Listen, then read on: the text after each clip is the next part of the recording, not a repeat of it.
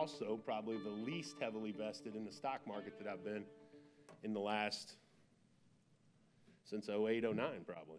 So I backed it down to probably about 30% allocation into equities. Now I've just been taking profits on the way up, and we're down to somewhere 25 to 30% right now vested in what I would normally have vested or maximum have vested in the stock market. So we're backpedaling.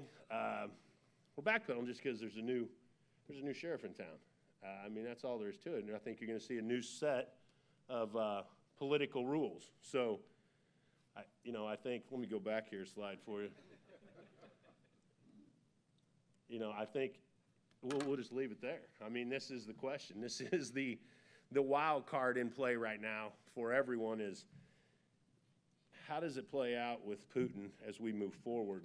There's a chart, and I'll talk about this for a minute. The Russian troops are assembling more towards on the border of Europe.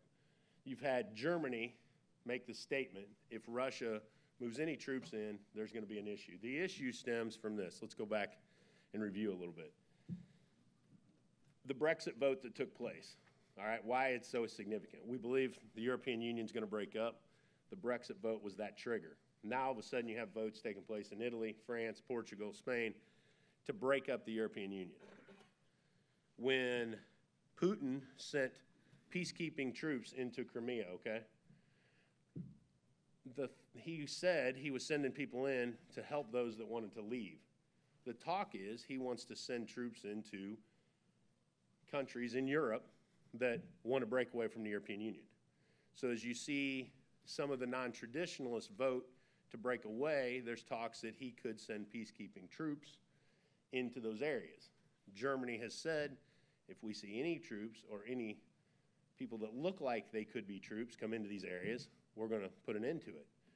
And we'll have NATO behind us. Now, here's your question. What does Trump say? What's Trump say to NATO? If NATO asks Putin, you can't come across the line, Putin's going to see what we say.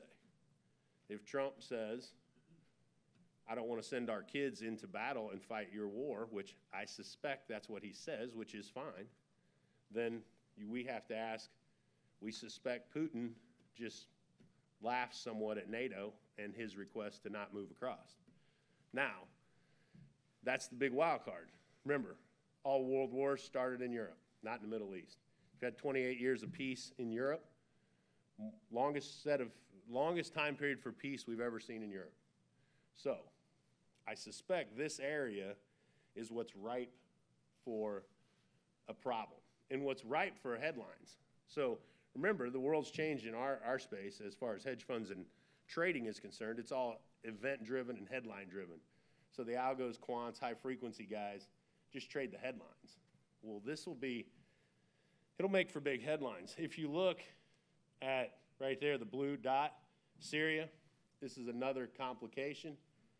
Oil used to always come out of Saudi Arabia and turn right and left.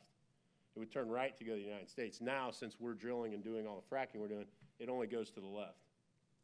Russia used to supply most of the energy to Europe. Still does. Saudis want to run a pipeline, or have been trying to, right through Syria. That's what we hear. Russia may say they're in Syria to stop ISIS. We suspect Russia's stopping a pipeline from going through into Europe. And it'll be interesting to see how those relations with Trump and Russia play out. So I don't know. I just think you have new world order, so to speak. There's a change in the regime, and how that world order plays out is going to drastically impact us in the ag space.